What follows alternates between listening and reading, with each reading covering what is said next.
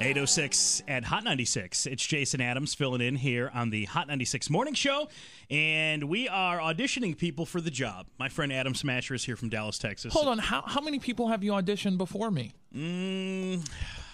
How many people? At least 3.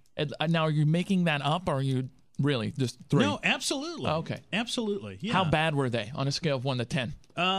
They all suck to varying degrees, but I will say that the Tri-State listeners embraced them. Oh, yeah? I think that they found something fun and compelling about each one of them, for sure. As did we, which is the reason why we brought them in. I think they all have really great talent and skills in some areas.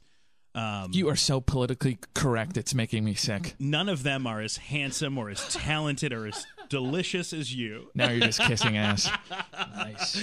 So, I really appreciate you coming in. Thank you. You know what's really sad? Last night when you told me, which, by the way, thank you for surprising me. We're going to put you on the air for an hour. Oh, great. So I actually made a cheat sheet about myself. How sad is that?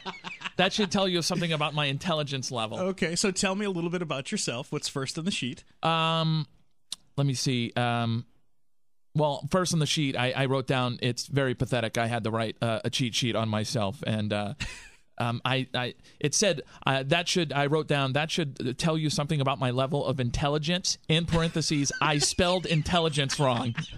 I had to go to dictionary.com to spell intelligence.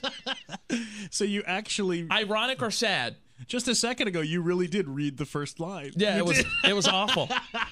It was awful. Yeah. Yeah. Well, I'm from Louisiana. Yeah. A small town called Crap Hole, Louisiana.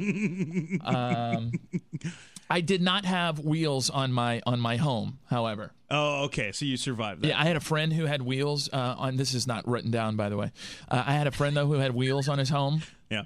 And he said it was the best because when they went on vacation, they didn't have to stay in a hotel. They actually could just roll up the house to the Disney World parking lot, which turns out they were the only home in the Disney World parking lot. But then, dude, it was great. We're the first ones in the park. So you're serious? Yeah, I'm serious. They had a mobile home, and it wasn't like a really big double wide, but it was a mobile home, and they just took it on vacation. But I mean, don't they like stop traffic to move mobile homes? Like they got the cars with the lights out in front. No, that's a fancy mobile home. Oh, okay.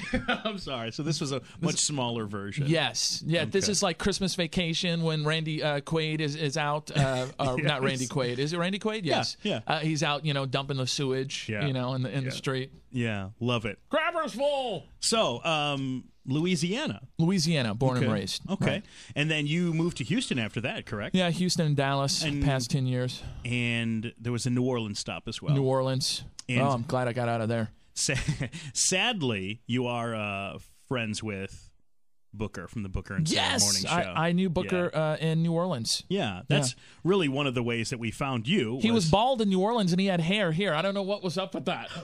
Can someone explain that to me? I saw Booker. He won't mind me saying this. Yes, he will, but he's not listening, so it doesn't matter. I saw Booker about 4 years after we worked together in New Orleans, and he had a full head of hair. And I'm like, dude, where'd your hair come from? Kind of Miracle Grow just sprinkled right on there. It was great. It was awesome. Maybe he was bald by choice, and then he just let it grow back. Did you think of that? No, because when he was bald in New Orleans, he had the horseshoe pattern, which was just around the sides and the back. No, but he looks great now. He is definitely. You're bald. I'm bald. Booker's bald now, at least. Bald men rule. Okay, that was a direction I had no idea we were going to go. Yeah, that's awesome. I lay it all out there, man. So here's what we're going to do. We're going to open up the hotlines right now, 4919-HOT or 888-685-1961. Want you to give us a call and ask Adam some questions just about him and just like we've done with all the other people who came into audition. When you just said hotlines, because it's Hot 96, right? That's cool. I used to work, true story, at a country radio station, which looking at me now, you'd be surprised. Yeah, okay. And it was called Cat Country, and the phone lines, not making this up, the boss made us call them the felines. And I'm not making that up. I actually have a picture of me in the studio with a sign above me saying felines 499. It's awful. He made us meow and stuff. It was great. Oh, they didn't make you meow. No, they didn't make us meow. But every 5 seconds on the radio station, you heard a sound effect. You know. Right.